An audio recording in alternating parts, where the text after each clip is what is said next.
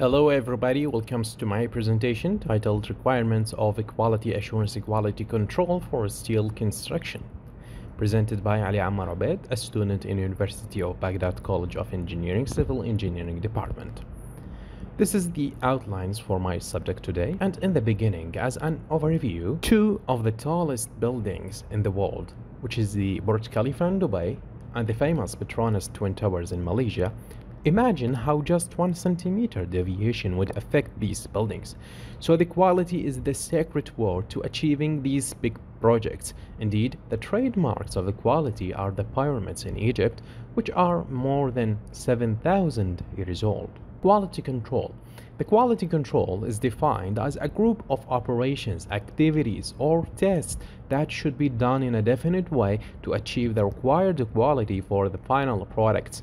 In construction projects, the final product is a building or structure that should function properly. The first step in quality control is to define the levels of supervision during all project phases to be sure that every phase is performed properly according to the required specifications. Why is quality control important? The improvement of quality provides many benefits. Quality control minimizes mistakes by ensuring that work is performed correctly. Quality assurance is a way of preventing mistakes and defects in manufactured products and avoiding problems when delivering products or services to customers. The quality assurance designate should act for and in behalf of the owner or engineer on all inspection, entity, and quality matters that are within the scope of the contract documents. Quality assurance should ensure that the final product conforms to the specifications and that the workers are competent and able to achieve high performance. Apply the company's policies among all project sectors regardless of staff changes. Provide a finished product that meets the required specifications and reduces costs by reducing waste and defects. The variation in steel structures is less than that in the concrete industry, as the steel sections and plates are delivered from the mills under the control of the manufacturer, so the control of quality is very high. However, the quality inspector on site should receive and accept these materials within the allowable limits of the code. The main problem in steel structure is in either bolted or welded connections. The first step in inspection is in the mill. In the manufacture of steel, tight controls are exercised by various of steel mills.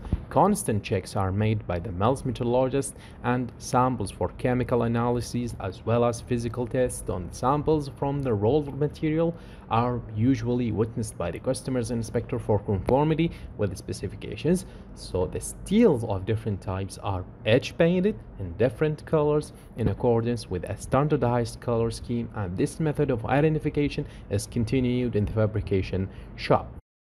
In the ideal situation, inspection in the structural fabricating shop is performed by two different organizations. One group is the fabricator's own quality control force, the other is the customer's inspector. Unfortunately, good and reliable shop inspection by the fabricator is not as prevalent as one would hope. It's generally limited to larger companies, and the extent of inspection is almost proportional to the size of the fabricating shop. Inspection at the job site. This should include a check on the camber of build-up girders and on the alignment of welded members prone to distortion during shipment. Particular attention should be given to the erection equipment and the procedures to assure performance and sequence of erection and submit them to various destructive and non-destructive tests. Such early inspection efforts will provide proof that the procedure specified or used can or cannot produce a good weld. Now move on to the AISC requirements for QA/QC. Here we see the requirements of the American Institute for Steel Construction, specifications for steel construction. We see in the section N, general provisions, and the fabricator and erector quality control programs. In this, the fabricator and erector shall establish, maintain, and implement QC procedures to ensure that their work is performed in accordance with this specification and the construction documents. First one is the material identification. Material identification procedures shall comply with the requirements of the section 6.1 of the AISC Code of Standard Practice for Steel Buildings and Bridges, hereafter referred to as Code of Standard Practice, and shall be monitored by the fabricator's Quality Control Inspector or QCI. Number 2 is the fabricator quality control procedures. The fabricator's QC procedures shall address inspection of the following as minimum as applicable. A is the shop welding, high-strength bolting, and details in accordance with section M5. B, shop cut and finished surfaces in accordance with section M2. C, shop heating for cambering, curving, and straightening in accordance with section M2.1. Number 3 is the erector quality control procedures. The erector's quality control procedures shall address an inspection of the following as minimum as applicable. A, field welding, high-strength bolting, and details in accordance with section M5.